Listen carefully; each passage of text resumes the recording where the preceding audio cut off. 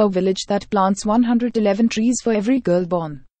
Every culture has its own traditions surrounding the birth of a child. While we celebrate newborn girls by sending pink dresses and dolls, in the village of Piplantri in Rajasthan, India, they celebrate by planting 111 trees. That's right, every time a little girl is born in Piplantri, 111 trees are planted in her honor. In most Indian villages, the birth of a daughter was historically considered a burden for a family. Rural villages operate on the dowry system, which contributes to the high cost of marriage for households with daughters. As a result, daughters were often regarded as lesser than their male counterparts, and many were married before they reached the age of 18. Few received a proper education. Violence against women derived from these attitudes is still a heated topic in India. The documentary, India's Daughters, was recently banned due to its upfront portrayal of rape and abuse in the country. In juxtaposition, the tradition of planting trees to welcome the birth of female children in Piplantri seems to completely reject these historical constraints, fostering hope that attitudes towards women can change.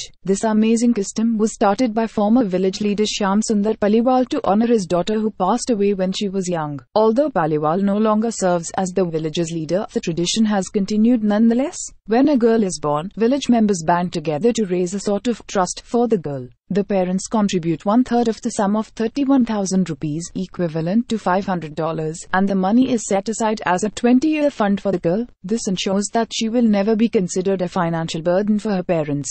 In return for this trust, the parents sign a legal affidavit that states that the daughter will only be married after she reaches the age of 18 and has received a proper education. The affidavit states that the 111 trees must be taken care of as well. It's a clever little catch.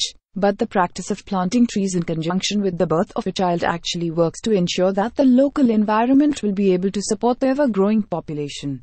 Not only does this beautiful tradition foster a deep appreciation for females in the village, but it also instills a remarkable sense of environmental stewardship. Girilal Balai, a father who planted 111 saplings last year, told Hindustan Times that he felt the same happiness in looking after the saplings as lulling his daughter to sleep. The trees become a symbol for the baby girl, and the villagers work just as hard to protect the trees from termites by planting aloe vera as they do the girls from all the hardships of life. Seeing the intimate connection between the social health and environmental health of the village, Paliwal's tradition has created a truly sustainable future for community members. Over the course of the past 6 years, 250,000 trees have been planted in Piplantri. Villagers credit the harmony that this tradition has brought to their community with the dramatic drop in crime, not to mention their renewed adoration of little girls.